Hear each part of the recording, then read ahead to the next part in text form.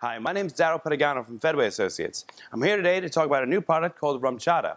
Chata actually was derived from Horchata, which consists of rice, vanilla, cinnamon, sugar, and either a cream or water base. What they've done is added a little bit of rum to that Horchata, creating what we know now as Chata.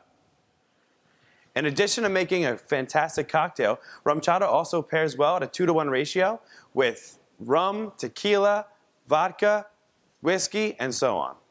Also, it's a fantastic complement to many desserts.